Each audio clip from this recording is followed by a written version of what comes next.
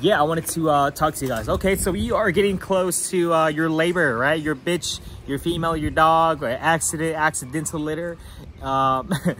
I don't know why it should be an accident. If well, you know, shit just happens. If your neighbor dog just locked your dog up, hey, it is what it is. Shit happens, right? So not a lot of you guys are breeders too. A lot of you guys are just some family home dogs or just family people that your dog just got pregnant and you're scared. So anyways, this is a video for you. Okay, so we are getting close to the Labor Day, right? Labor Day, baby. Okay, now to the symptoms that you gotta watch out for your female, right? Okay, so what do we have to watch out for? Okay, so first you gotta have to check her temperature, right? And I recommend for you to check her temperature way before shit starts going down, way before these symptoms start happening, right? So check her temperature, because the thing is, every thermometer reads very different. They can read different, guys. Not every thermometer reads the same. Every thermometer has a different reading. So that's why I say, and every dog has a different base temperature. Men, women, males, females have a different temperature as well, but just everybody has a different temperature. It's just the way it is. That's why I say every little thing plays a factor. So that's why I say that not every time, if you heard the saying that when she hits 98 degrees, shit's gonna go down. No, 99.0 can even shit go down. So that's why I'd say you gotta know her base temp. So, and then when it drops 2 temperatures down, 2 degrees Fahrenheit, okay, shit's about to go down. But the thing you gotta realize too is you gotta see, okay, she's shaking, is she shivering? Right? Is she cold? Like she looking cold. She's shivering, right? She's shivering. Or is she whining? Is she bitching? Is she moaning like she whining, right?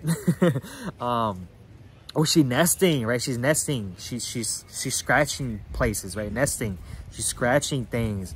Or she's scratching out the ground. She's trying to find a spot. Or she finding a place. She's trying to get under things. Or she's scratching shit up. She's tearing shit up. She's making a nest. It's like birds. She's making something to have a comfort area so she can have her pups. That's how she makes her pup, like to have her labor. Shit's gonna go down.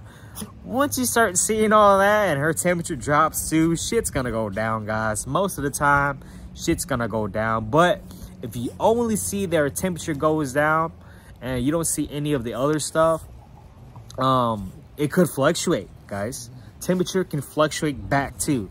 But at the same time too, you guys, you got to remember too, man, that you have to, you know, every bitch is different, or every bitch is different. Every dog is different. If it's the first time, they don't know what the hell is going on. They're just being crazy. Hey, they're just being crazy too. You don't know, but that's a good sign. Shit's about to go down. If it's a couple litters that she's had now or she's experienced, she knows what's gonna go down and she's not as crazy. So that's why I say every bitch is different, right? Every dog is different. So, okay. Now that we got everything down, okay. Now you're gonna go take your dog to go to the vet, right? You take your dog to go to the vet and you say, hey, look, I don't do scheduled C-sections, guys. I just do walk-ins, right? ER, emergency rooms, or I just do walk-ins if my vet is open during that time. But what I can say is I do a reverse progesterone test, right? Not a lot of vets know this, surprisingly. I wish they would know this. Reverse progesterone, right? An RP. You want to do reverse progesterone, right? And talk to your vet, right? I'm not going to say the numbers, but you got to talk to your vet. Like, are these numbers fine, right? These numbers would tell you that your pups are ready to come out, right? Your dog is ready for a C-section. If you want to do a C-section, right? If you are opting to do a C-section, then that tells you that she is ready. The pups are ready. You're ready for surgery. You can have the pups to come out. They are ready to come out. That is what a reverse progesterone is. And that's why I say, whenever you sign that fucking waiver, you cannot sue them, right? Look, I love my vets too. I love vets. But sometimes some vets, they don't know everything too, guys, right? When I've been in this field of this breeding for a couple years now, you pick some things up more than your vets too, right? That's why whenever you talk to breeders, do you talk to vets? No, you talk to breeders like me, the street style, right? You learn the little shit like this, what goes down. So anyways, okay, you do reverse progesterone, pups are good, boom, you cut her up, pups are fine. You get home, hopefully you have this set up already. You got your temperature, your heat set up. I call this the half hot, half cold method, right? Half hot, half cold rule. That's my rule, nobody else. That's mine. Somebody claims that, bullshit, that shit's mine, okay? I claim that. Half hot, half cold. It don't matter what you use. You could be heat lamp, heat pad. Okay, you got that. What I can say now, okay? The reason why you do half hot, half cold, right? Half hot, you do half hot because you want your pups to feel hot. You know, if they're feeling cold, right? Vice versa. If they're feeling a little too hot, they'll get out. They'll get out the heat lamp, the heat pad, and go to the cold area, right? They'll switch back and forth, back and forth, back and forth, and they should be good. They'll be comfortable. They'll switch. They're instinctually smart, guys, right? This is the reason why we feel pain. Like, that bitch hurts. We feel pain, right? Why did I squeeze my neck for? Why did I pinch my neck for? We feel pain for a reason, because it tells us what is wrong, which is why people that don't feel pain, like those people that have those disabilities, is it a disability, that don't have their nerve feelings of feeling pain, they don't live long because they don't know if they're feeling pain, which kind of sucks, you know. It does suck. That's the reason why we feel pain. So anyways, pups are instinctually smart. They know where to move. Hey, I'm getting too hot, I'm moving to the cold area. Hey, I'm getting too cold, I'll move to the hot area. Or hey, I want to feel in between, I'll go in the borderline of the heat lamp. I talk about this all the time, okay? If you're new to my channel, guys, subscribe. Please like, subscribe. I teach you shit all the time and teach you from the heart, teach you from the realness, man. I've helped, I think, close to 1,000, I think 1,000 people. I know a couple hundred people I helped out already. But anyways, what I wanted to say is, you got that down, okay? Now, golden time. I call it the golden time. That colostrum, you squeeze in the mom's milk, right? You make sure you squeeze the mom's milk. I forgot to say this, right? Temperature is what matters the most first. Number one rule is your temperature has to be right. Number two, okay, now they need the milk, the colostrum. I call this the golden time. So without the temperature, let's say this, without the temperature right, your pup's gonna die. Unless they're with the mom. Mom's body heat should supply enough, but if you got a lot of puppies, the body heat alone will not help you, right? Body heat alone will not aid or heat all the puppies, right? So that's why you need a heat lamp, a heat source.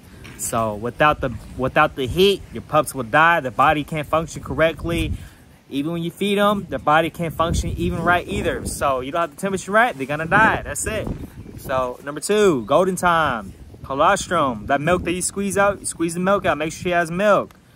That golden milk, it's not white milk like cow's milk.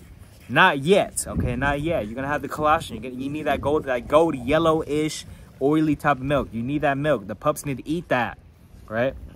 They have to eat that stuff. They eat that, they get strong. That shit gives them immunity, right? That's the good stuff. You want that stuff. It's not bad milk, y'all. It's not. I thought it was bad milk before, but it's not. It's the good shit, the good stuff. You want them to eat that. Okay, first, okay, now you do that. First, second, like first 2 days, now 2 to 3 days, you keep going. Regular milk should come in now. Maybe regular milk already came in already after a couple hours. You don't know. Okay, now what you got to do is you got to weigh them. Make sure that you are watching the temperament of the pups, right? And what I mean by this, are they chill? Are they chill, right? That's it. Are they chill? Are they still strong? They're not crazy. I'm not saying your pups to be crazy. You don't want your pups to be crazy. I'm saying for your pups to be chill, but they're strong. Whenever they latch on the nipple, they can hold on, right? They're holding on. They don't get off. They're not too strong either. They're not too crazy where they going back and forth, you know, like in a concert, and then they get off, right? They're like, and they suck off, and then they get off. I hate puppies like that. If you have puppies like that and they're too crazy, you either gotta hold them onto the nipple or you gotta just tooth feed them, for real. I hate puppies like that, you know, because sometimes, most of the time, they're gonna keep doing that.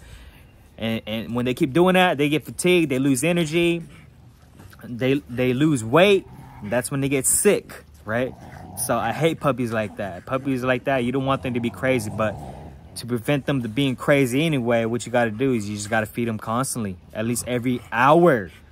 People say every 2 hours. No, every 1 to 2 hours, guys. Every 1 to 2 hours. Okay, not every 2 to 3.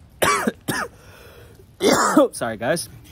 Every 1.5 hour. Okay, I can say that every 1.5 hour. Okay, now that you've done that, your pups are gaining weight. Pups are not crying, they're not whining, they're just chill, they're eating, and then they're sleeping. Most of the time they should be sleeping, and they're not dead. They should be sleeping. 20% of the time they eat for a couple minutes, maybe eat for like 5, 10, 15 minutes. You know, if they get it good, they eat it good. Then after that, they stop latching. Make sure there's no milk coming out the nose. If there is, suck it up, clean it. If the milk coming out of the nose when they're sucking, don't take them off. You take them off, that's when they aspirate. Let them keep eating.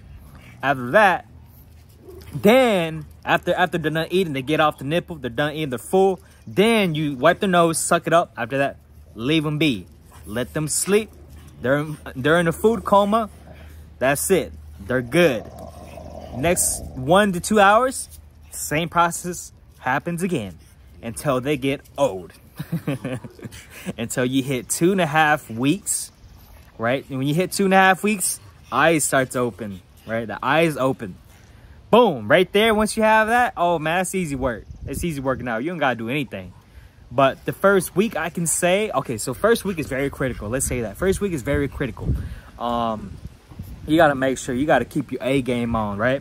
Make sure they're eating. Make sure they're gaining weight. Weigh them every day. Once a day, they're gaining weight every day, you should be fine. If a puppy is losing weight, you got a damn problem in your hands. Or maybe you just didn't feed that pup as good, or that pup, he didn't get food good enough. So, but remember, is this pre-feeding weigh-ins or is this post-feeding weigh-ins? You got to remember that too. So if you're weighing a puppy when they're fed, next time you weigh them when they're fed too. As long as they're gaining weight, guys, that's what matters, right? Okay, you keep doing this process. Rinse and repeat until 2.5 weeks old. Eyes open, right? Boom, easy work. Okay, that shit easy. You don't got to worry about nothing. Now we get to 3.5 weeks, 4 weeks old. Now it's the time to start weaning them, right? My personal recipe, I do puppy kibble. It don't matter what you use. Grind it up till it's very coarse and fine and grainy. No sediments, no hard shit, nothing at all. It's all soft, right? All like sand feeling, right? It's all sand looking. It's just all like grainy, right? Like sand or like dirt. There's nothing in there. There's nothing hard, because the puppies can eat. They can choke and die too. Remember that. After that, you mix pumpkin in it, and you can do puppy powder or whatever you're using. After that, mix it all in together. Make sure it's very mushy. It's not liquidy. If you do it liquidy, like a liquid mush, they can aspirate on that. But you have to teach them too. So if you have mom in the picture, right? If you have mom in the picture, then what you can do is you know, teach the puppy. Mom can teach the puppies how to eat it. Or if mom's not in the picture, you gotta put it on their mouth, right? Or shove their face in the food and they'll start licking. Then they knew it's food, it's gonna get dirty, then you should be good. That's it. That's it. That's my number. That's my guide on how to wet pups for the basics.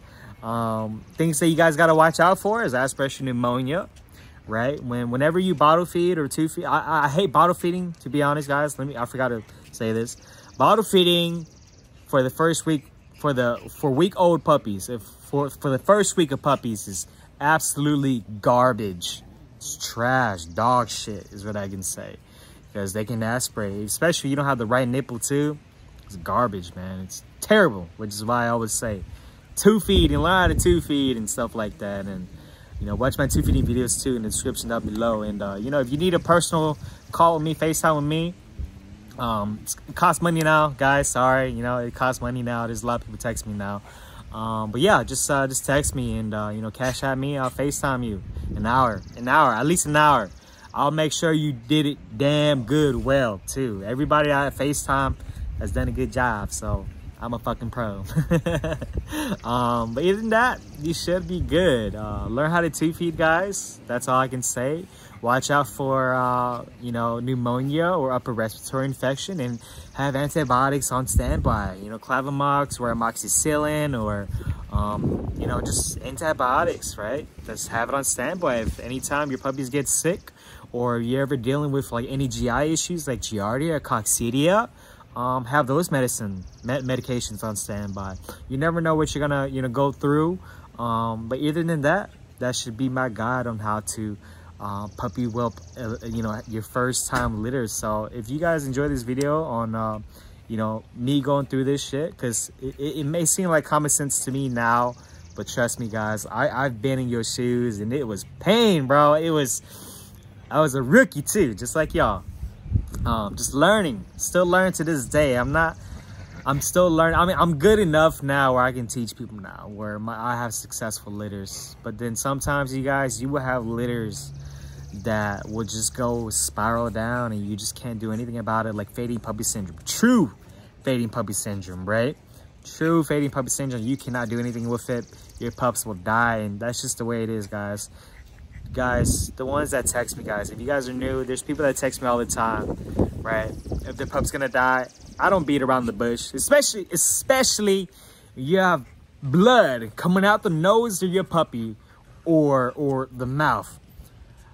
99% of the time that pup's gonna die, guys. I don't beat around the bush no more, man. Like, for real, like, no more. I never did, right? I never did, honestly. I don't beat around the bush like how vets do it, like how some vets do it, or other breeders do it. If your pup's gonna die, your pup's gonna die. It's just the way it is, you know. Just try your best. Just try your best, and you know, it's just the way it is. And I've been there. It hurts. It hurts when you lose a puppy, man. It's life, right? And it sucks. But other than that, guys, I appreciate y'all, man. And you know, just. That's all I can say, you know, when it comes with puppy whelping and, you know, your first time. So if you still have any more questions, just text my number for a personal FaceTime call if you want that as well, to teach you everything that I know. And, you know, if you're going through it, just let me know, you know. If you pay for the hour, just make sure it goes to full. Like, say, for example, we FaceTime for 30 minutes, right? You got 30 more minutes that you can make another time, you know. That's it. So I love you guys, man. I appreciate the content, with the love for the support of my content, and you know, that you guys learned something. I do have a book coming out in maybe in a couple months, or maybe half a year, and then yeah, I will have my tube feeding kit available very soon now, very soon. And after that, that should be it. I love you guys. Let's go, baby.